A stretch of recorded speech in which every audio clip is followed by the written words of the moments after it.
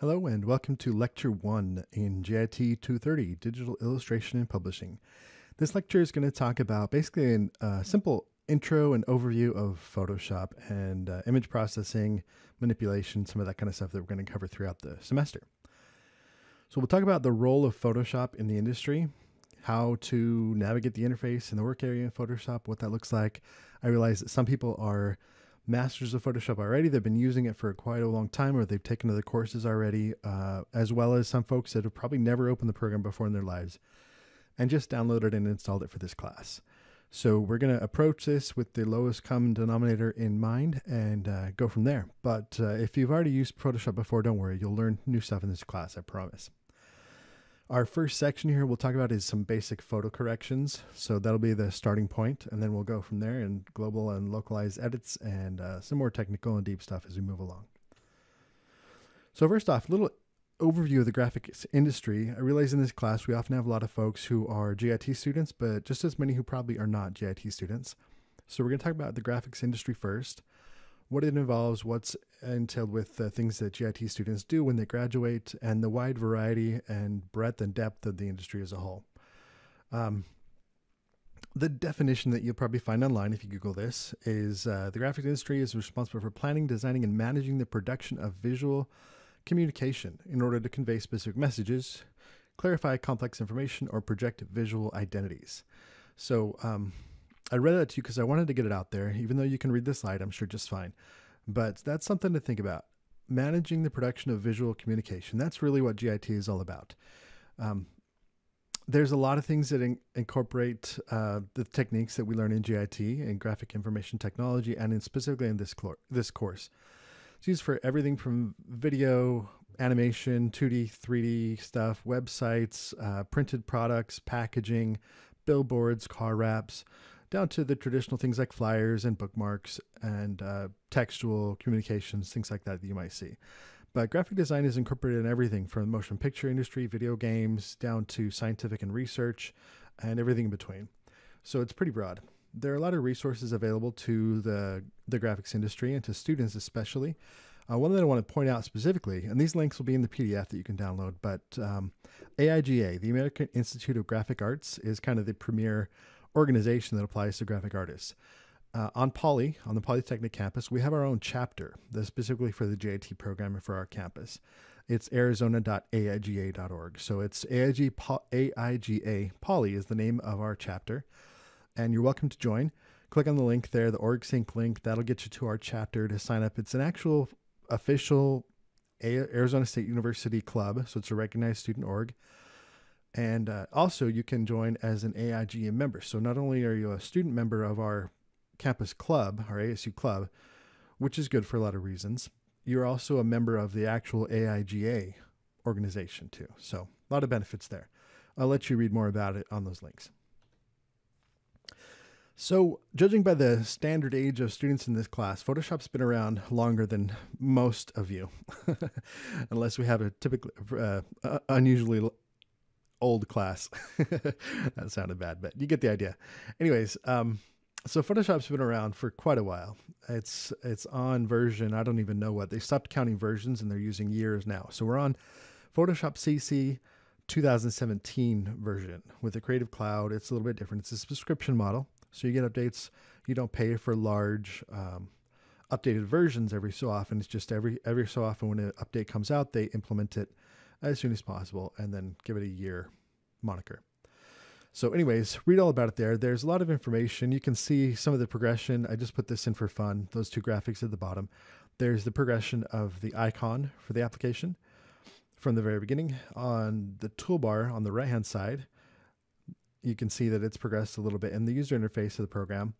And then that link, Happy 25th Anniversary Photoshop, check that out. There's an interesting blog post with a video that talks about how Photoshop's been around for a while. It's good information to know the background of it.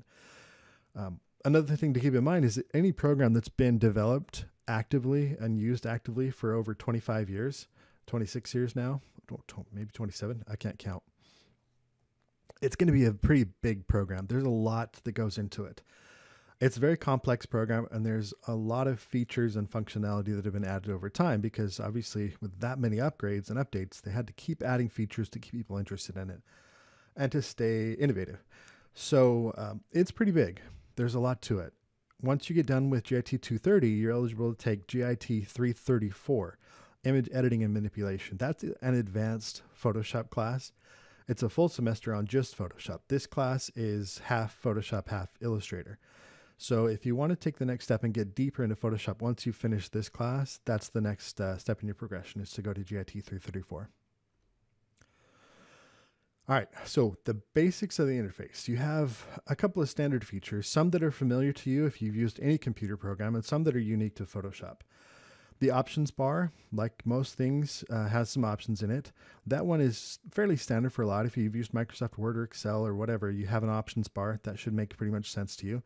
The application bar, that's pretty universal across most programs. You have a menu with file, edit, stuff like that. Now, the options in Photoshop are pretty specific to Photoshop, but the operation should be fairly standard and intuitive to most of you. There's the tools panel, option C, that you can see right there, and that's where you click on a tool and you do specific edits with a tool. We'll talk a lot more about each of these in depth as we go along. D, if you look at the item labeled D over there in the top right, that one's somewhat new. It's an in-app search, and with version 2017, it's pretty handy. I recommend trying that out. Anytime you're not sure of where to find a tool or a command or a feature or a menu, search in there. It's going to give you a list of things that are in the program itself. It's going to link you to web resources, videos, tutorials, assets that you can search and download, like photos and things like that. Adobe Stock is tied into it. It's pretty helpful. There's the workspace switcher, which is going to toggle you between different workspaces. If you ever don't see the menu or the tool or the panel that you're looking for, that you're familiar with, it's probably because your workspace got switched. Because there's so much in Photoshop, there's no way to display everything on the screen at once. It would be just too cumbersome. And so switching the workspace based on the task that you're trying to accomplish, whether that's web design stuff, painting, 3D, whatever it is, you can switch for a workspace specific to that. And you can obviously save and customize your own workspaces. Panels, you'll see over there, F lists some panels. They can be configured in any sort of arrangement that you want. They can be dragged and moved and floated all over the place. And they can be turned on and off. Just a few of the panels are being shown right now, and it's taking up a lot of the screen. They can be collapsed and hidden. They can be nested with each other. Lots of things there. We'll get to that more on down the road. And then the document window, that's going to show you tabs and things that let you navigate through your program more efficiently and effectively. All right, so here's what we talked about. I already went through a little bit of this stuff, but in the menu bar, you have the standard options, file and edit, and then more specific to Photoshop, image, layer, type, select, filter, view, window, help. You can click on file or click on the menu bar in Photoshop and go through each of those, and I highly recommend doing that. Make sure that you review each of those options, and you don't have to memorize it. You don't have to know what everything does, but it's a good practice to just familiarize yourself with what options are there. Don't be completely unaware of what options are in the menu bar. So everything that you can do in Photoshop, aside from the toolbars, you can access in some shape or form from the menu bar. And most of the things in the menu bar can be accessed using keyboard shortcuts. That's super, super helpful. I recommend as much as you can become familiar and proficient with using keyboard shortcuts. Like in most programs, keyboard shortcuts save you a lot of time. In Photoshop, a lot of the things that we do, and if you're going to use Photoshop professionally, especially, keyboard shortcuts will save you minutes on a project, hours in a day, not hours in a day, but a lot of time in a day. It's going to save you hours of time if you use it long enough, and it's going to add up. So it makes it more convenient, it makes it faster, it makes you look really cool too, if you can whip through the program only using your keyboard and mouse, not having to go into menus and things. That's what it's all about, right? The tool panel, you saw back in that graphic. Let me jump back there real quick. So the tool panel right here has changed quite a bit, obviously, but the same standard things are there: magnifying glass and paintbrush tool and some of those other things. Eraser, selection tools, type tool, and so on. These are things that you use with your mouse or whatever your input device is. If you use a touchpad or a stylus or whatever. The side note, I highly recommend looking into like a tablet, a graphics tablet, a Wacom tablet. They come in handy. I'm not telling you need to go out and buy one and spend more money right away, but just think about it and look into it and do some research. If you're serious about using Photoshop a lot, it can come in pretty handy and save you a lot of time. make it more pleasant to use as well. That toolbar is pretty flexible as well. You can customize it. With a recent update in the past year or so, you can actually change what tools are displayed in it. So you only show the tools that you use on a regular basis. That's pretty new. It's been a long time coming, but that's there. You can float it around, drag it. You can put it on multiple screens. You can have one screen just for your tools if you want to, although that might be overkill, but endless possibilities of where you configure that and how you set it up. Using the tools, when you're with your mouse, if you just put your cursor over any of those tools in the toolbar, it's going to give you a little pop-up instruction that tells you what the tool is, a screen tip. It's also going to show what the keyboard shortcut is, which is very helpful. A lot of those tools are nested, meaning I'll show you a graphic on the next page that gives a better idea. But they're nested, meaning there's a group of tools that are related to each other. For example, the brush tool is nested with the pencil tool and some other things. So we'll look at that. Using keyboard shortcuts is the fastest way to go between tools. If you're using your paintbrush in a certain location on the screen and you want to switch to a selection tool, for example, moving your cursor away from that location where you were just painting, clicking on the tool, and then finding that location again is not difficult. But when you're doing that hundreds and hundreds of times throughout the day, it gets extremely tedious. Keyboard shortcuts will save you lots of time and make you a happier person in general. All right, so if you look at this right here, I've got the cursor over the crop tool, and as I hover over that, it gives a tooltip. It shows me the keyboard shortcut is C. That's nice to know, right? A lot of the options things. So in the top, you see the option there where I'm hovering over the feather setting in the options bar. It gives me an idea of what that setting or what that option does as well. It softens the edges of the selection. Don't worry too much about that specifically right now. I'm not going to quiz you right now on what those each do, but just be aware that's how you find out what they do. One way anyhow is you hover over that. Learning the keyboard shortcut is going to save you time. Another thing to be aware is, see that little arrow in the right-hand corner of each of the tool icons? A little arrow pointing down and to the right. It's kind of hard to see. Maybe it's small. But what that means is that there's a nested group of tools there. If I were to click on that and hold down, it's going to give me more options. I can also, on my keyboard, and this was on the last slide, but press C to get the crop tool. I can have shift while I'm tapping C, and it's going to cycle through all the nested tools in that group. Same thing with the brush family and the marquees and all the other tools. If they're nested, holding down shift while you type that keyboard shortcut is going to cycle through them pretty quick. All right, document display. So hopefully you guys have Photoshop open on a different, in the background here as you're watching this, because I highly recommend, I should have said this at the beginning, but pause the video every so often. If you haven't yet, pause the video and open up Photoshop and you can follow along. And just every so often when you see something that I'm talking about, I don't have a lot of pictures in these slides. It's mostly just me talking with some text on the screen. I'm doing this with the intention of you having Photoshop open so you can pause the video, switch over there, or keep me playing in the background, whatever you like, and try this stuff out. So your document display is simply the area in the center of the screen where your document is displayed, logically, right?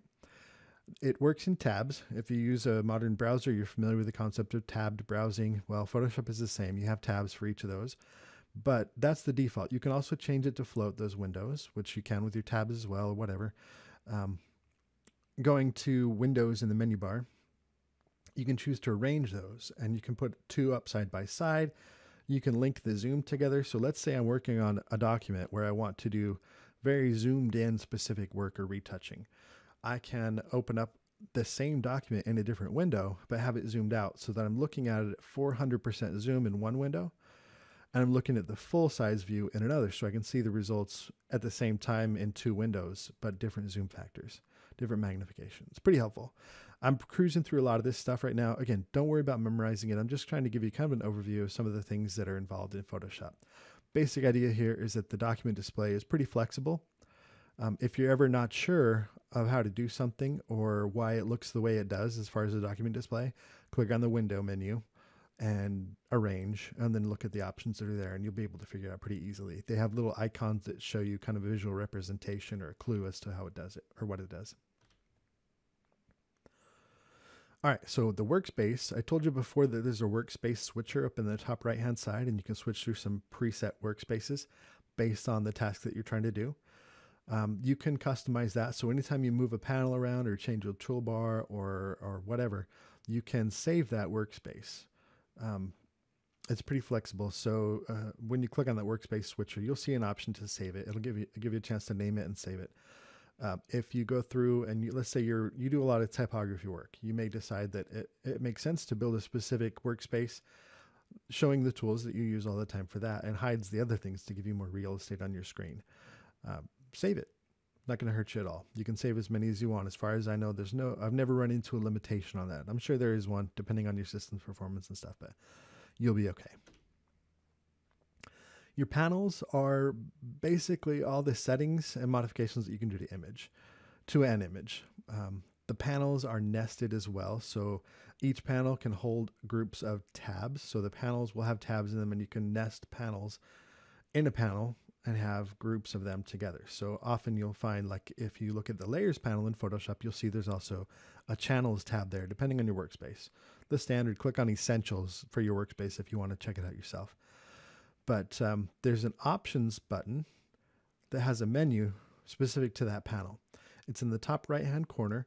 Looks like a little stack of lines on top of each other, a little rectangle with a bunch of lines. Top right corner of every single panel will have that. Click on that and just take a look at some of the options. It's contextual. It's different for each menu or each panel because it's a menu based on the settings for that specific panel. And so you'll get a lot more options there. Again, it's another way that Photoshop has found to nest all the different features and options of a very complex program. You can't display every option in the panel itself. Every panel has its own menu as well. All right, so moving along here, once you've done a job or you're finished with a project or you're in the process where you need to stop or whatever, you need to be sure and save it. So this is one thing I wanted to get out of the way right up front in the class is making sure that you're aware of how to save your files. So if you're familiar with Word or any other program where you save stuff, this is pretty standard to understand, but just be aware that you need to know how to save your file and save as, and you need to know the difference between the two. Saving as is going to create a duplicate of your document. It's going to leave the original intact and save the most recent edit that you've done as a new file. That's going to double your hard drive storage. Obviously, it's going to require more space, but it's also going to give you some redundancy and backup essentially. So you don't overwrite your changes and you keep a version history of your work.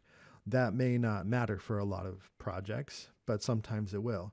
Like big projects that you're working on, you make a major change, you're not sure if you want to commit to it permanently, or you're going to repurpose something to be used for the web and for print, then you're going to do save as and create multiple versions that way.